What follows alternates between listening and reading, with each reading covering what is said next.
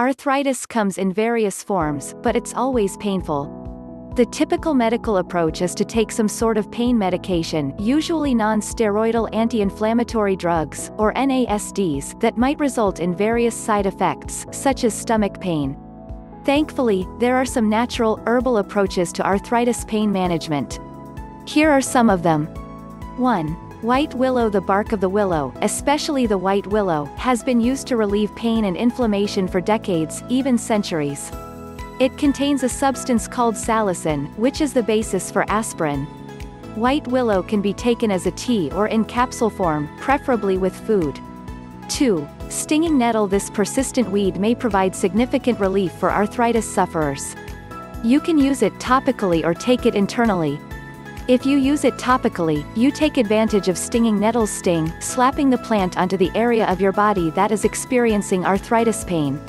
Cooking and eating stinging nettles. The stings disappear when it's cooked, as a vegetable can also help.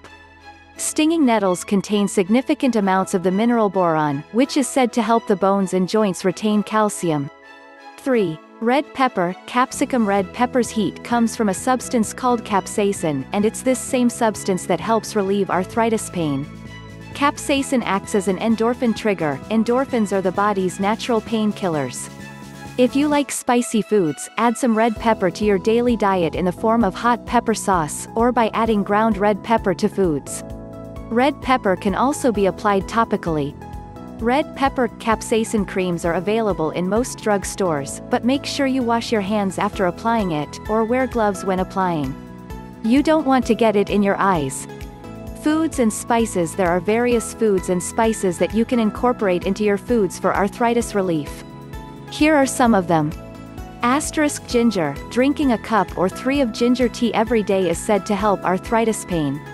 It works as an anti-inflammatory, relieving the pain and swelling of arthritis. Turmeric. This yellowish spice can be added to curries, rice pilafs, and other dishes. Its effects are similar to those of ginger. Turmeric can also be taken in capsules. Oregano. In addition to containing anti-inflammatory properties, oregano is also reputed to be an antioxidant. Sprinkle it liberally on your pizza, add it to your spaghetti sauce, or mix it into meatloaf. Oregano can be added to a lot of Greek and Italian foods.